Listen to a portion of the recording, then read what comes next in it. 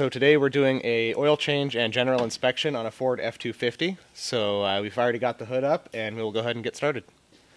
First thing you want to do is, as soon as you open up the hood, you want to take a look at the engine bay in general, see if anything looks out of place. Look over the wiring, make sure there's no exposed wiring. Look for any obvious leaks. And in this case, everything looks pretty good. We'll go ahead and give you a look at that engine bay.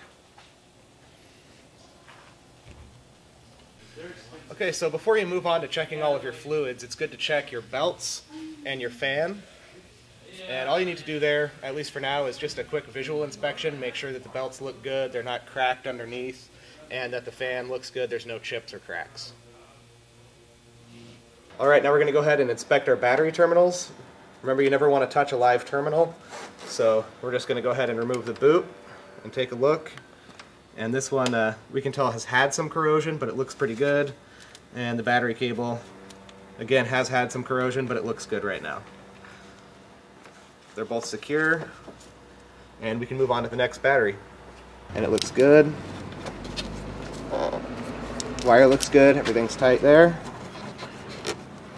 Check one more, and both batteries look good. Okay, now we're going to move on to checking all of our fluids. So I'm going to start back here with the brake fluid and take a look in here and make sure that we're at the right level. I like to shake it a little bit to make sure that I'm getting a good reading. Sometimes you'll develop a little bit of color on the inside of the container.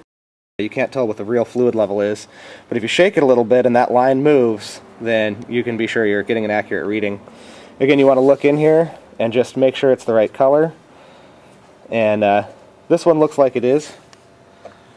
It may be getting a little bit dark, so we'll make a note of that, but it's still good. Alright, so now we're going to move right along to the power steering fluid.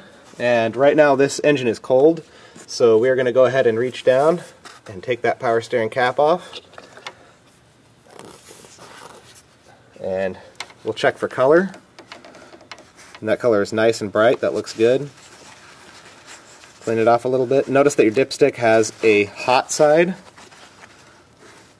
and a cold side. So right now we're going to be looking at the cold side. I'll go ahead and replace the dipstick, get a reading, go ahead and pull it out, and you can see we're in a normal range right at the full side, so that's perfect. You can check your coolant really easily, the level right here, and again I like to shake these down just to make sure that that's actually the coolant level and not just a stain on the inside of the container. Now this engine is cold, you don't want to remove this cap when it's hot. So I've double checked that it's cold, and we're going to go ahead and take the cap off.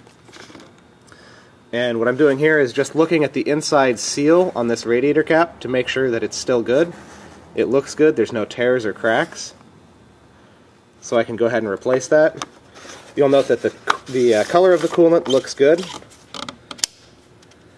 And that's good, we can move right on to engine oil. So we'll go ahead and pull the dipstick. And the first time you pull the dipstick, it's a good idea to just wipe it down. Ignore that reading because there's going to be a lot of extra oil that's splashed up on the dipstick. This is a good time to check the color of the oil. As you can see, this oil is getting close to completely used up. Nice and dirty, still has some life to it, and that's a good thing. We don't want to go all the way until it's useless. So we'll go ahead and replace the dipstick.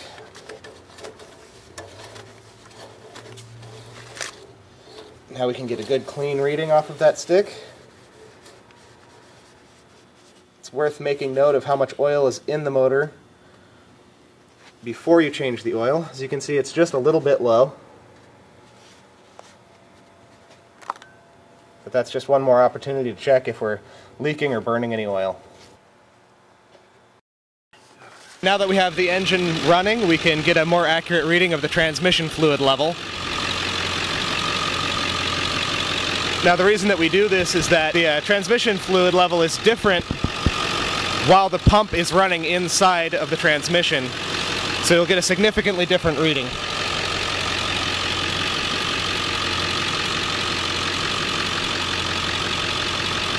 It's a little tricky to read, but it looks like we're about halfway through this second tier. So we'll go ahead and clean it and reinsert it.